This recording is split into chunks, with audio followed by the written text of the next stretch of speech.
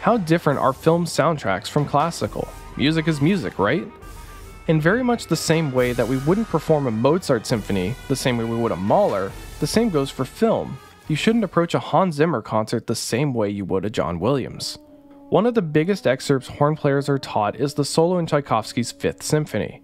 Before the concert was cancelled, I was finally booked to play principal on that piece, having only performed assistant on it prior. For this solo, I have received many comments on ways to improve it from various lessons, both in school and in my professional career. I've put a lot of work into this excerpt, and yet it was only called on one audition that I've taken, and I have yet to actually perform the solo. I have many colleagues in principal positions that have never and probably will never perform that solo. Compare this to horn solos from John Williams music. I've performed Leia's theme in Jurassic Park multiple times each, but those were never actually taught to me, and I received no feedback from the director during the rehearsals as well.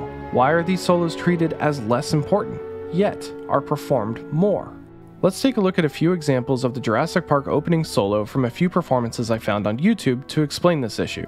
The reason for this is because this solo does not appear in the movie at all. It's 100% for the soundtrack only and live performances, yet is so iconic, the average Joe would recognize it.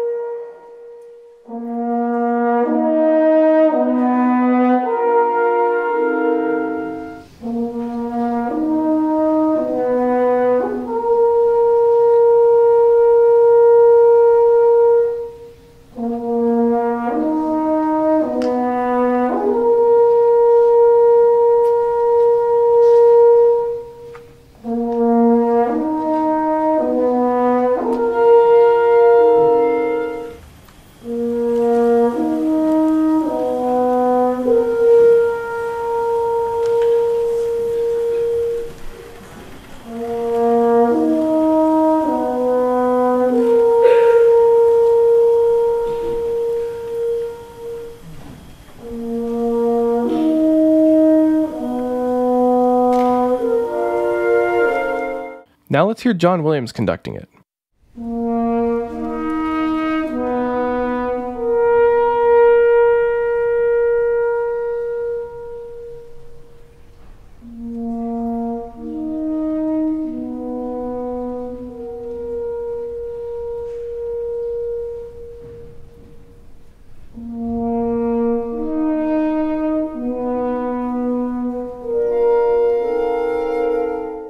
Do you hear a difference? The difference is in the dynamics and style. The first call should be a medium volume, the second should be an echo, and the third is the call again but not as loud and leads into the rest of the intro. In the soundtrack, there's a compressor on the track, so the volume is about the same, but you can hear the timbre difference of the horn playing it a little bit softer. In many prints of this opening theme, the echo is not listed at all, and that's also true for these performances. Wouldn't you say that echo is very important? If not, let's look at this classical example. I've been told by multiple teachers that this very short one-measure crescendo in the Beethoven 6 horn excerpt is very important. So what makes that more important than the echo in Jurassic Park opening? More so that you can't even hear the crescendo on the reference recordings here on hornexcerpts.org. In my opinion, we should be performing any music to the best of our abilities, as close to the style it was originally written and intended. Taken to the extreme, this performance actually had the hornist play the echo call stopped to sound more like an actual echo.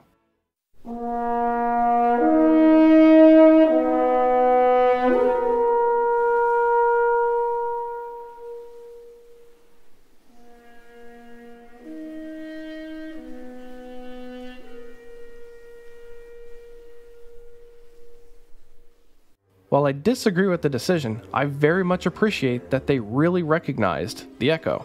This, of course, is not a one-example occurrence.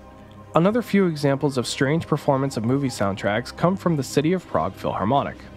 The flute solo in Harry Potter and the Prisoner of Azkaban is performed at a much slower tempo.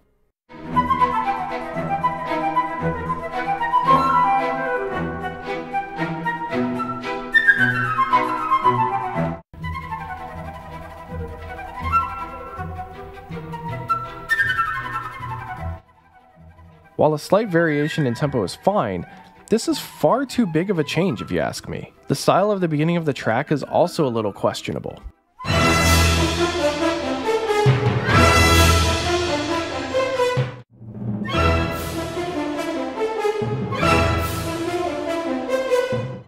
What is this music accompanying?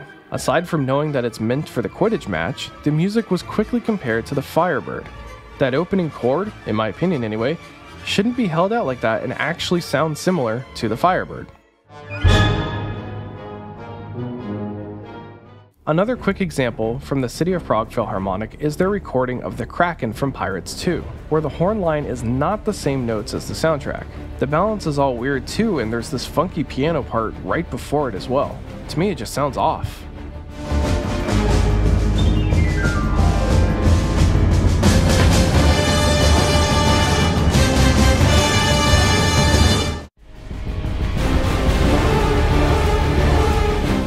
I don't mean to pick on just the City of Prague Philharmonic, but those were easy examples to prove my point.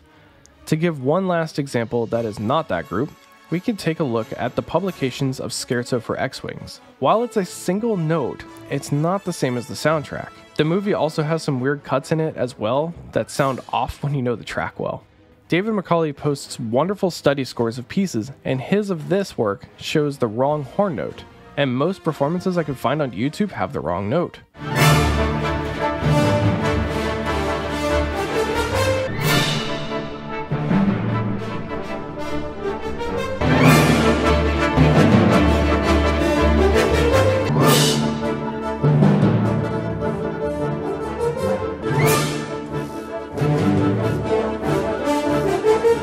The few exceptions, like Galactic Empire, Scott Sutherland, Trumpet Man, although in the wrong key, Di Gasparotto, again in the wrong key, and of course my own.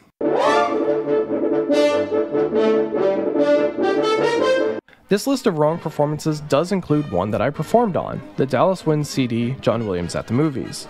I brought up the note difference because I think it's correct to play it up an octave, but it was decided best to leave it down the octave.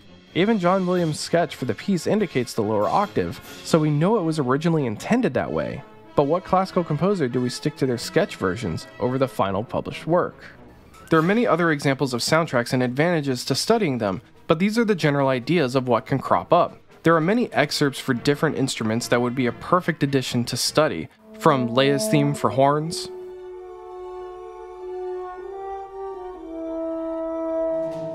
JFK for trumpets,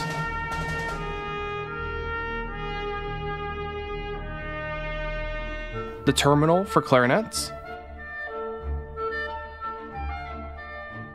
Harry Potter 3 for flutes, maybe Wrath of Khan for tubas. These are just examples from my horn player head, but I'm sure experts on those instruments could name some better options. So what soundtracks do you think should be studied more? Also, what are your thoughts on studying the performance aspect of film music? Is it worth it, or should we just stick to the traditional education we are currently doing? Let me know in the comments down below.